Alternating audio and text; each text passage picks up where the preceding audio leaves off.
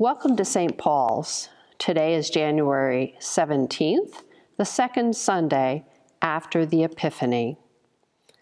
Throughout the season of Epiphany, we will be worshiping with morning prayer from Daily Prayer for All Seasons, produced in 2014 by the Office of the General Convention of the Episcopal Church.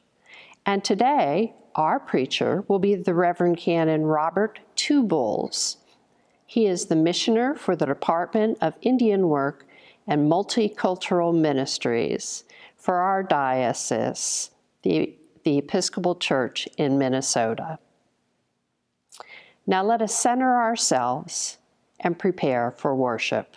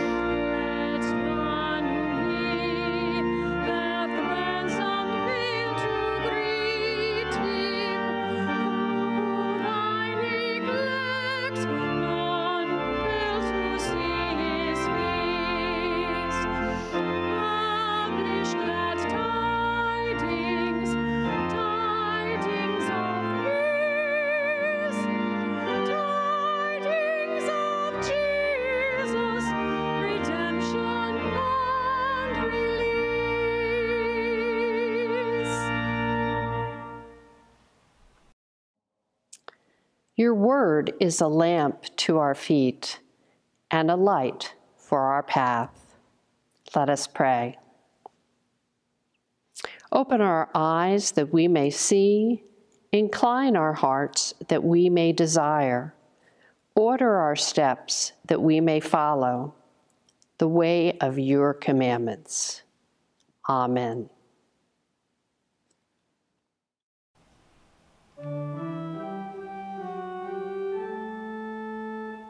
Glory be to God on high, and on earth peace, goodwill towards men. We praise thee, we bless thee, we worship thee, we glorify thee. We give thanks to thee for the great glory, O Lord God, heavenly King, God the Father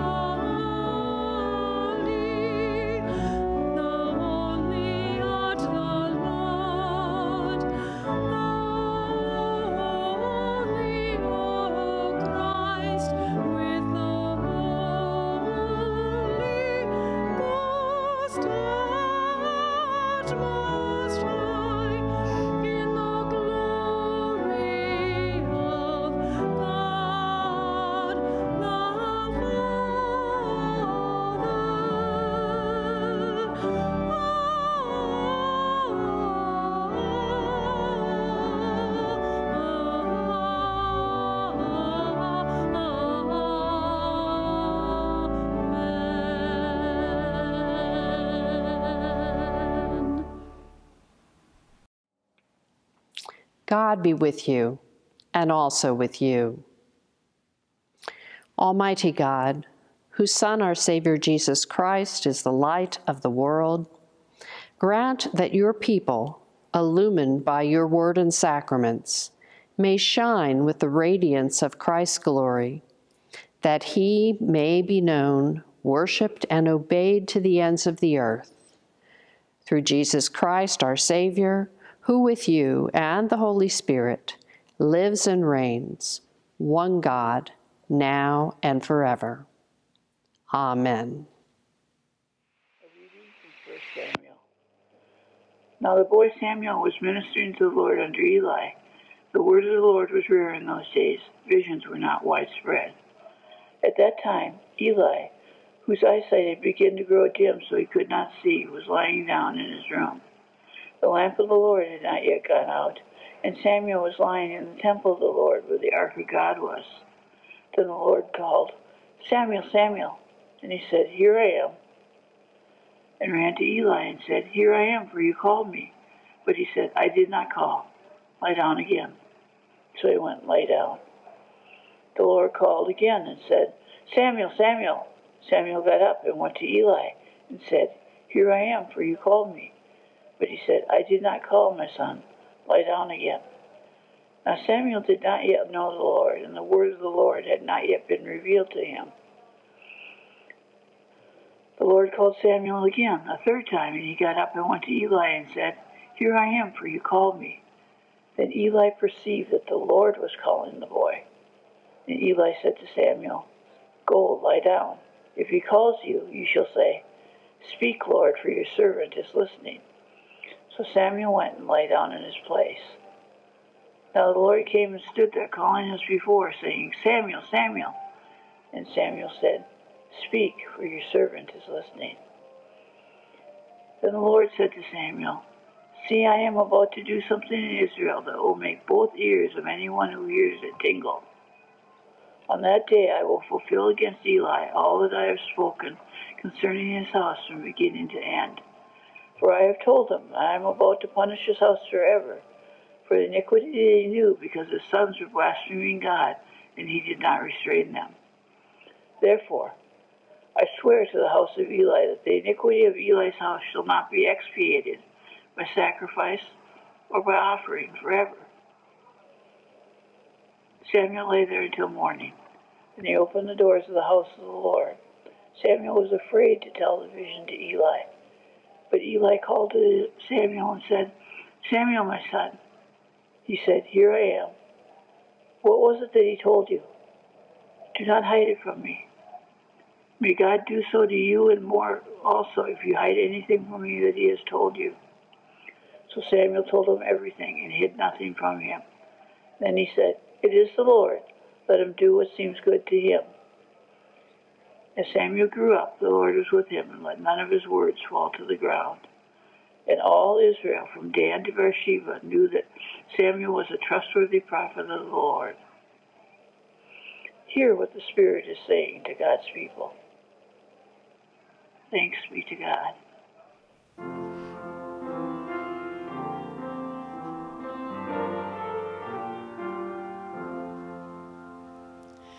Lord, you have searched me. You know me through and through. You know when I rise up. You know when I rest. You read my thoughts from far away. You watch over each step. You know when I sleep. You are acquainted with all my ways. Lord, you have searched me. You know me through and through. Even before a word is on my lips, you know what is in my heart. You are before me and behind me and all around me. You lay your hand upon me. Lord, you have searched me. You know me through and through. Every part of me, O Lord, you created. You knit me together in my mother's womb. I will praise you for the wonder of my being, for the wonder of all you have made. Lord, you have searched me. You know me through and through. Lord, you know me through and through. You saw me before I was born. My days were recorded in your book, even before my days were to come. Lord, you have searched me. You know me through and through. How dear to me are your thoughts, O God. I could never count them. I could not count them any more than I could count the sand. And if I could,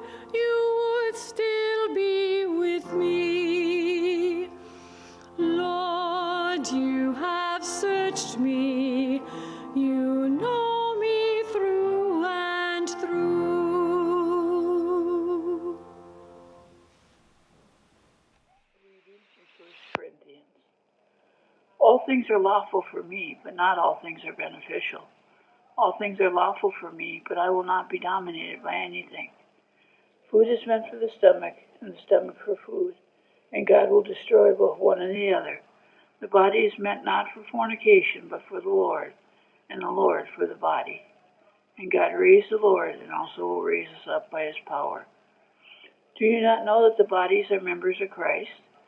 Should I therefore take the members of Christ and make them members of a prostitute?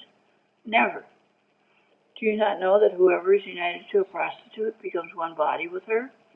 For it is said, the two shall be one flesh. But anyone united to the Lord becomes one spirit with him. Shun fornication. Every sin that a person commits is outside the body, but the fornicator sins against the body itself. Or do you not know that your body is a temple of the Holy Spirit within you, which you have from God, and that you are not your own? For you are bought with a price. Therefore, glorify God in your body. Hear what the Spirit is saying to God's people. Thanks be to God.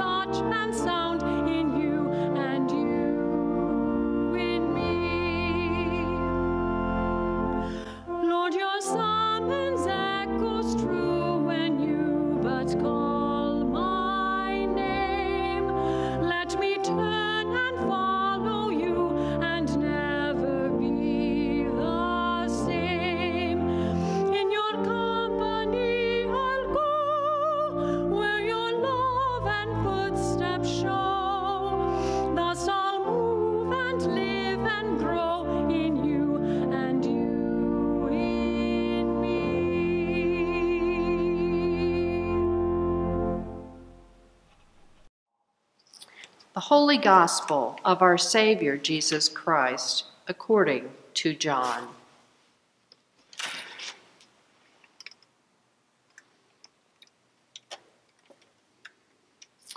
One of John's disciples who heard him speak and followed him was Andrew, Simon Peter's brother. He first found his brother Simon and said to him, "We have found the Messiah," which is translated anointed. He brought Simon to Jesus, who looked at him and said, "You are Simon, son of John. You are to be called Cephas," which is translated Peter. The next day, Jesus decided to go to Galilee. He found Philip and said to him, "Follow me." Now, Philip was from Bethsaida, the city of Andrew and Peter. Philip found Nathanael and said to him, "We have found him about whom Moses in the law and also the prophets wrote, Jesus, son of Joseph from Nazareth." Nathanael said to him, "Can anything good come out of Nazareth?" Philip said to him, "Come and see." When Jesus saw Nathanael coming toward him, he said to him, "Here is truly an Israelite in whom there is no deceit." Nathanael said to him, "Where did you get to know me?" Jesus answered, "I saw you under the fig tree before Philip called you." Nathanael replied, "Rabbi, you are the Son of God. You are the King of Israel." Jesus answered, "Do you believe because I told you that I saw you under the fig tree? You will see greater things than these."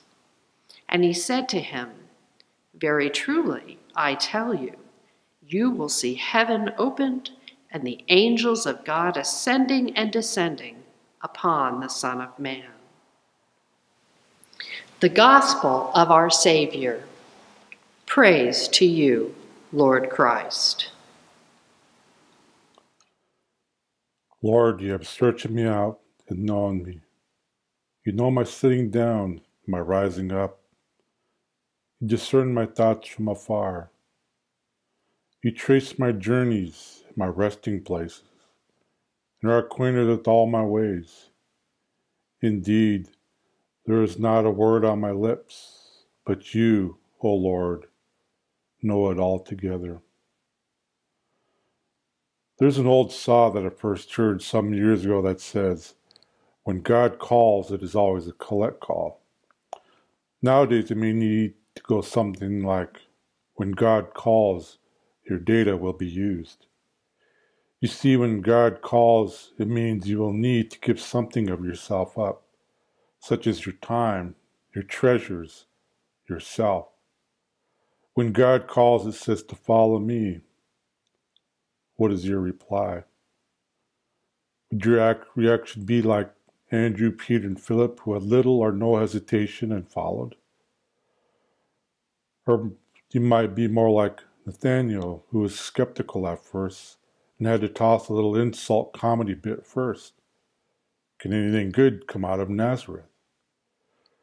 This little toss can be like someone from the cities today saying, "Can anything good come out of Bemidji?" or whatever small town and community that lies outside of the metro area. Philip replies, "Come and see." The same invite that Jesus gave Peter and Andrew earlier in the story.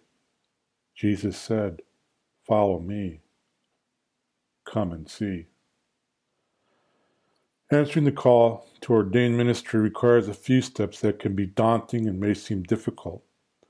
One usually begins by meeting with your priest to talk about the call. One may have received that call earlier in life or from your faith community. I've met a few individuals who felt called when they were kids, but would try to write it off as some childhood fantasy. One guy I knew says when he was a little kid, he used to pretend he was a priest doing the Eucharist. Others may have heard the call when they were young adults, and it would take a few decades and a career later when they finally responded. Still others would respond immediately and begin the process. After meeting with your priest, you then meet with the vestry, the bishop's committee, and then the bishop to talk about your call. If one gets through this part, then it's more meetings with diocesan committees and sessions with a psychologist and a psychiatrist, and then retreats. If one is called to go on to the seminary track, then you'll need to take the GREs, followed by applications that are filled out and sent to whatever seminary you're hoping to attend. Finances need to be sorted out. Unless you're wealthy, you got to expect to have a large debt at the end of this 3-year period. And then to wait for the acceptance letter.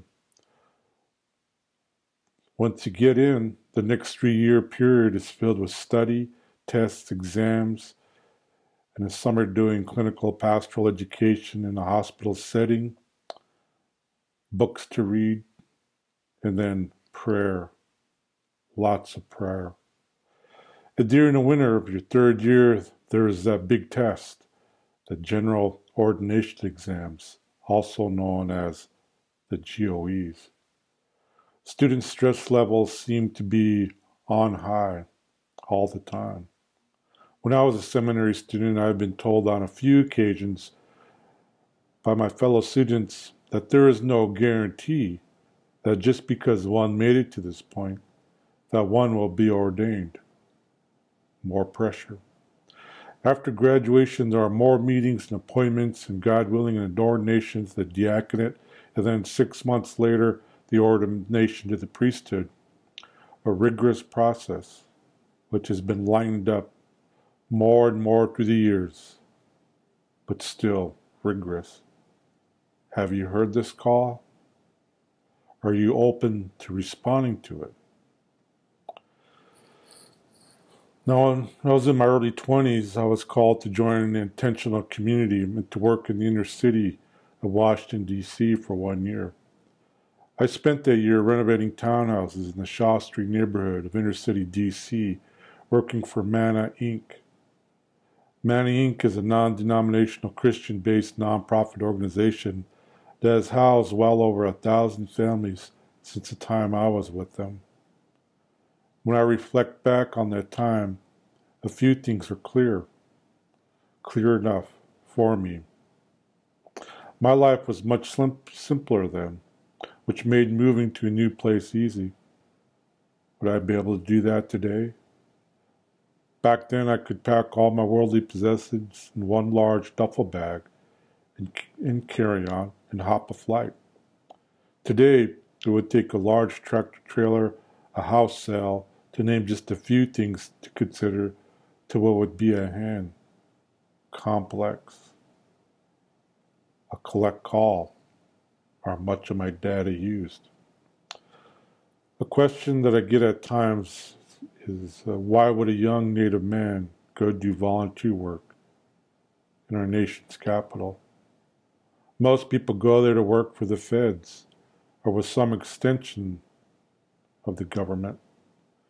At the time, I couldn't give a real firm answer, but after this long time of looking back, I could readily say that it was a call that got me up to follow, a call that had taken me out of my comfort zone, out of all that was familiar to me, and placed in an area of the city that no tourist would dare think of visiting. My life had become much more fuller as a result.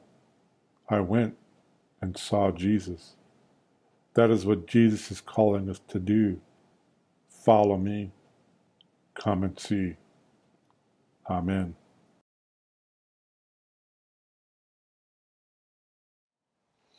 Please join me in the prayers of the people.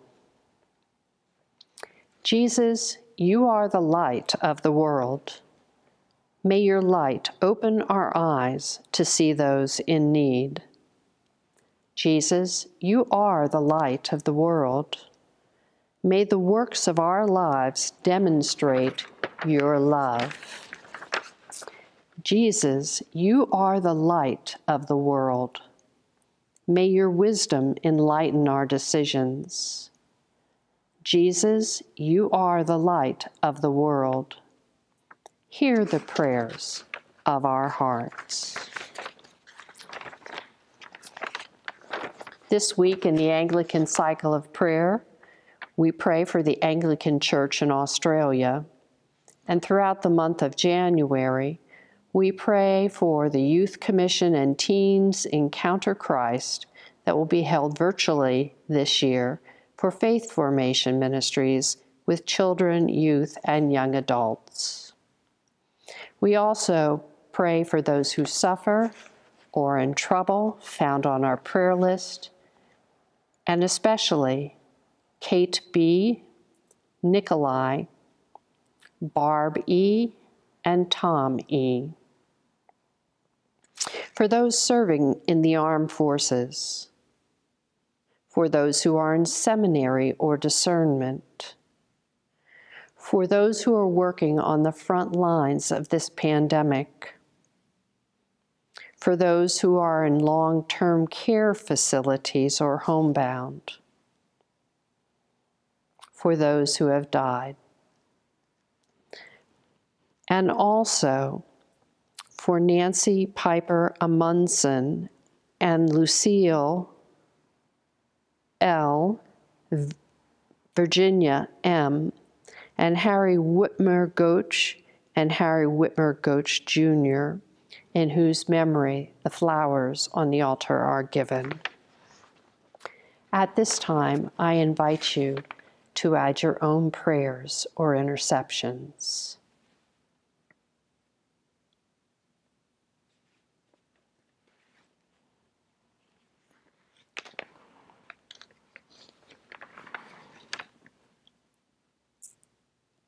As you enlighten our lives, may we be light for others.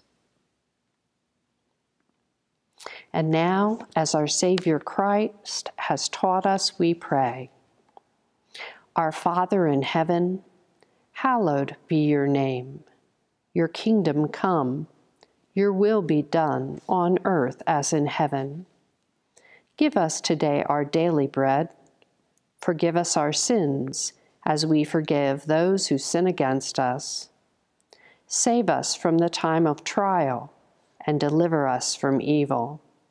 For the kingdom, the power, and the glory are yours, now and forever. Amen. The peace of God be always with you, and also with you. May you know the peace of Christ this week and share it with others. We have announcements this week. Here is our schedule of services and offerings. On Monday at 9 a.m., reflection and announcements on Facebook. Tuesdays at 9 a.m., Bible study via Zoom. Wednesdays at 6 p.m., faith formation on Facebook for families. At 6:30 p.m. on Wednesday, we have adult formation via Zoom. On Thursdays at 9 p.m., Compline on Facebook or the website. At 9:15, we have a post-Compline chat via Zoom. On Fridays, morning prayer via Facebook. And of course, we'll be back again next Sunday at 10 a.m. for worship. And like today, we will have a Zoom coffee hour at about 9:45 a.m. All of your Zoom links can be found on our website. We have some birthdays this week. On Friday the 15th, Sophia Morin Swanson. On Saturday the 16th, we have two, Mickey Ferguson and Eric Thomas. On the 19th, Ethan Hargrove. On the 21st, Arden Grimm. And now let us pray. Gracious God, we thank you that all the year through, your goodness has blessed your servants with gifts ever new. Holy One, we pray, grant them a happy new year and be ever near. And now the blessing. May the nourishment of the earth be yours. May the clarity of the light be yours. May the fluency of our inland sea and the protection of the ancestors be yours. And so may a slow wind work these words of love around you, an invisible cloak to mind your life. And the blessing of God Almighty, the Father, the Son, and the Holy Spirit be upon you and we remain with you always.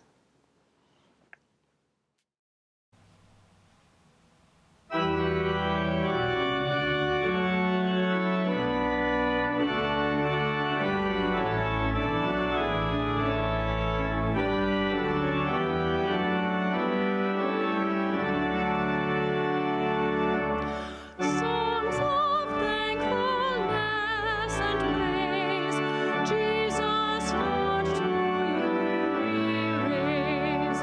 Manifested by the star, to the sages from afar. Branch of royal David's stem, in your birth at Bethlehem. Anthems be to you addressed, God in flesh made manifest. Manifest at Jordan's stream, prophet, priest, and king supreme. And at Cana, wedding guest, in your Godhead manifest. Manifest in power divine, changing water into wine.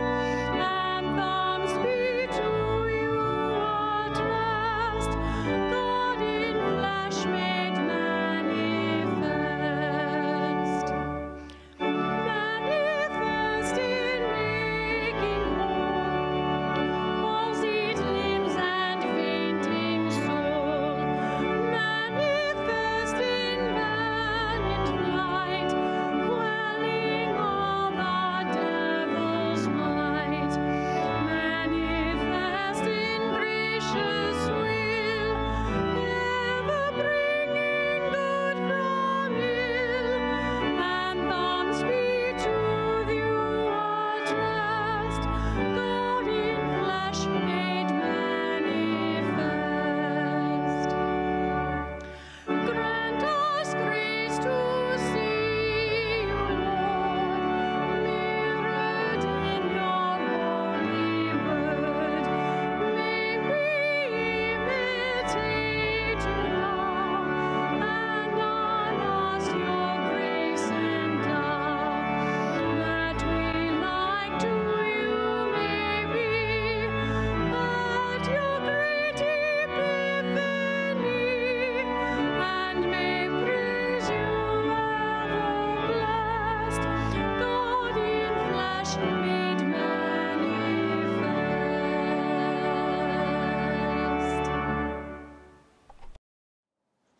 Alleluia, alleluia.